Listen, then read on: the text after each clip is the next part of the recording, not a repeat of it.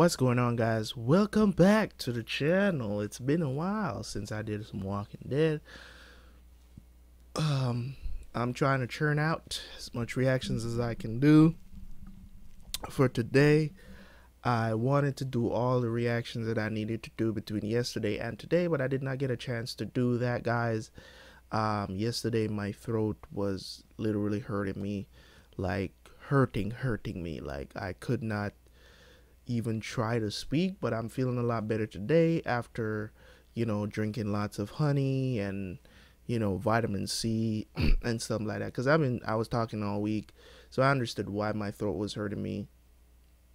You know, I'm also think I'm also going to be catching a dose of flu.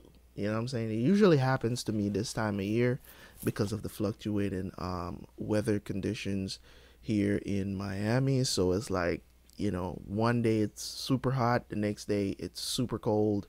So it's, you know, all year you're spending in really good, weather conditions, and then all of a sudden, day by day, your temperature is switching up like that.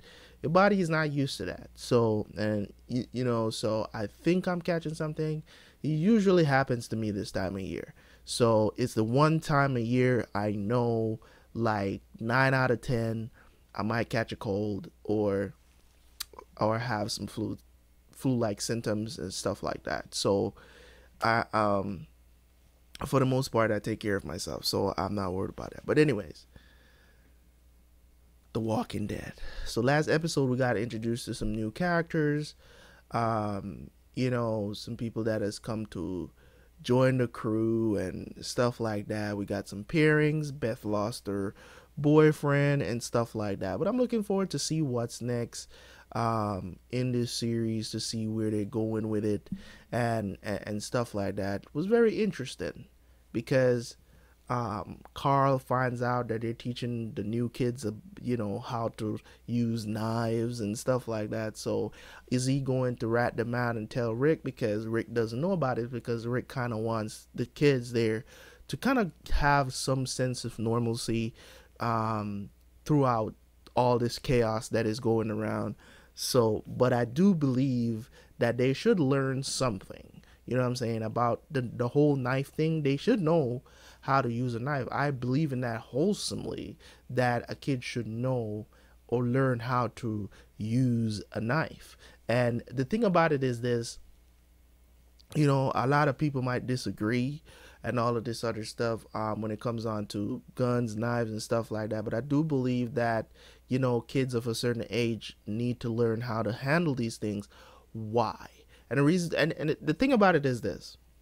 The reason why I say this is to teach them gun safety and let them understand from an early age the meaning, the value of life, so they don't just go out there and decide, oh, somebody hates me, I'm gonna kill them. You know what I'm saying? It's kind of a double-edged sword, if you want to call it that, but I still think it's necessary in this day and age. I wish we were living in an age where I could say no, it's unnecessary, but it kind of is. You know what I'm saying? So sometimes there's middle ground and sometimes there's no middle ground. You know what I'm saying? Because look at it one-sided, it'd be like, oh, we should protect them and blah, blah, blah, blah, blah.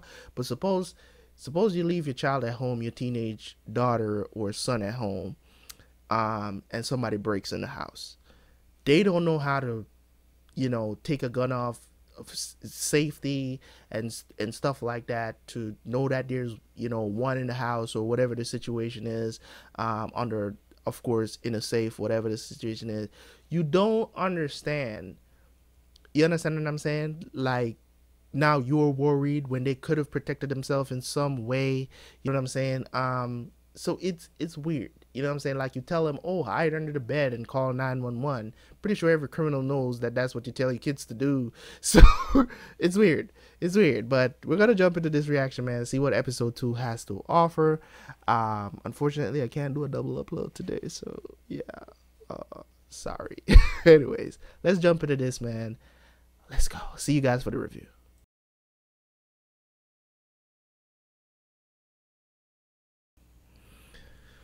Okay, season 4, episode 2. It's in the bag. My ears itching me. Anyways, that was a pretty good episode, man. Pretty good episode. They have to figure out where this sickness is because it's killing people in a day, and they don't know who's infected, who's not infected, and they have a doctor on hand because he identified it. So they have to figure out who has this flu, who doesn't. How are they gonna do that? I don't know. People are just, I mean, it's just one problem after the next, man. Oh man, this show, it really, it get down into your bones, you know what I'm saying, into your heart. Really pull at your heartstrings because you're like, man, if you were in that situation, what would you do? You know what I mean? But it seems like at the end there, it seems like they turned and somebody took them out real quick, burned them. So I don't know, dude probably gonna be mad because he probably didn't get to say goodbye, or I don't know what the situation is. But then she died, he ain't getting none. So, I mean, it was the one night he, probably could have gotten some, and nothing happened. She turned him down. It's like, wait, he gonna be waiting along. I'm sorry, why am I laughing? It's just weird to me. It is just so weird to me that you know what I'm saying? Like they introduced that into the plot, and then the then she dies.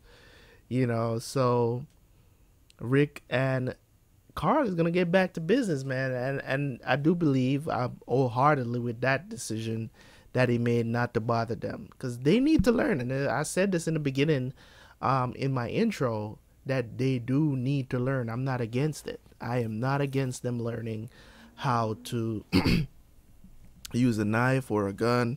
I'm not against it. In a time like what they're living in, there's no room for error. You know what I'm saying? Like, you mess up, you die in this situation. So I don't know I still don't know what this season is going to be about, but they are setting up something. Are they going to be, is this flu thing going to cause conflict because they're separated from each other? What is it going to take? I hate the fact till this day, I still don't like the fact that Glenn treats Maggie like she's some sort of helpless person. I hate to see guys do that to women. I don't like seeing it because it's not, women don't like it. They don't like it. Some women do like to be the damsel in distress, but we're talking about Maggie here. Like, Maggie has been through it, man, and she just fell over. Like, what are you gonna leave what you're doing just to go help her? All you gotta do is ask her, "Are you okay?"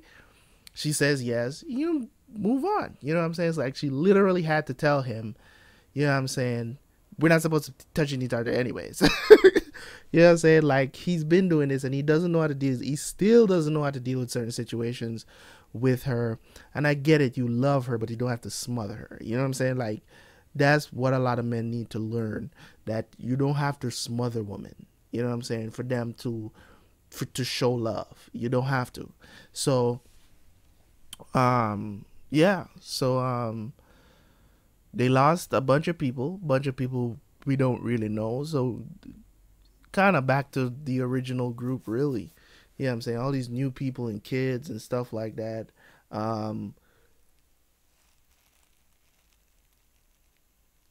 What the hell? Just all of a sudden, this yawn just came out of nowhere. But anyways, because I'm not sleepy. I literally just woke up 3 hours ago, so I know I'm not sleepy because I got good sleep.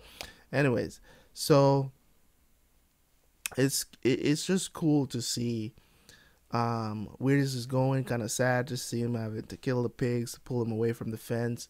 But they need to actively work, not just, you know what I'm saying, like that whole thing.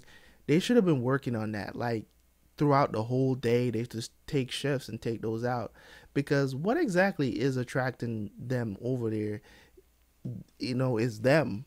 Really, you know what I'm saying, it's them really. And who has been feeding the walkers? That's another thing too. Who's been feeding them at the beginning of the episode, and then they figured it out during the episode that somebody's been feeding the walkers, but who has been doing that? You know what I'm saying? So we still don't know that situation yet, but we'll see what happens. Maybe they're doing that to pull more zombies over there because they probably want the prison for themselves. Maybe it's somebody, maybe it's one of the kids that is doing it at night. I don't know. They're bringing a flashlight out there, so it's got to be somebody. Um, it could be somebody in the prison, could be somebody from outside the prison. But how are they not seeing this damn flashlight that's shining down there at night? Who's on guard duty? They're supposed to be on guard duty, right? So cool stuff, man. Cool stuff. I'm loving The Walking Dead, man. They're doing a pretty good job of writing the story right now. So, and things are getting real crazy because now they have to battle a component um that's not in the scope of dealing with, where they can deal with it with bullets. You know what I'm saying? Like, it's a situation that they have to figure out before all of them just start dropping off like fly, because they don't know who's infected or who's not infected. They don't know how fast this thing is spreading. They don't know how you get infected. They don't know if it's airborne. They don't know anything because they can't test for it. So we'll see what happens. But anyways, man, season 4 episode 2 was really good. So I'll do episode 3 as soon as possible. As soon as I get another chance to do Walking Dead again, I will. But anyways, man, thank you guys for tuning in. Let me know what you thought of this episode in the comment section, and also leave a like, subscribe if you're new. Terabyt Reacts. Peace.